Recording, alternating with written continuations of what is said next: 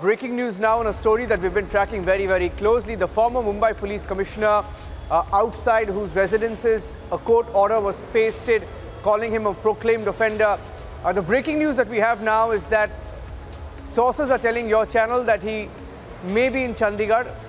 Investigating agencies are keeping a close track on Param Singh, and we are hearing that he could make an appearance in front of the CBI. So that's the breaking news update, and the appearance we are hearing could be in the next few days. Let me go across to Yesha, also joining us. Yesha, we are hearing from sources that Param Singh could be in Chandigarh. We are also hearing that investigating agencies are keeping a close track on him, and that he could be appearing before the CBI after the court on Monday asked him to join the investigation.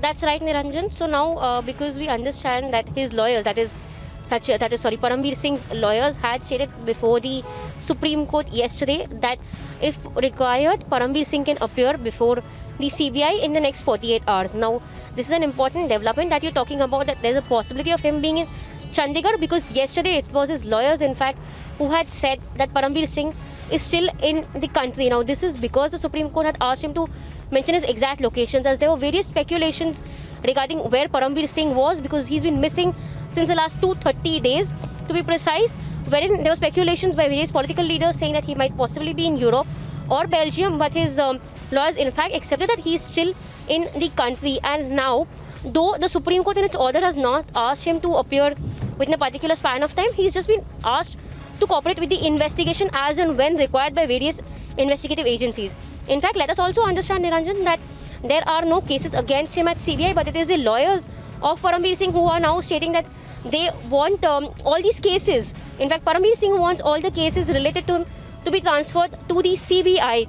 Now, the cases that we are referring to are the cases in Maharashtra, as well as let us understand the fact that there's also enforcement director who's trying to get a statement of Param Singh recorded, because they already have statements of Anil Deshmukh as well as that of Sachin Waze. Apart from that, there's a possibility that NIA would also want to investigate him, because the last when we had seen Param Singh was when he'd come in for the investigation at NIA, that is April 7th.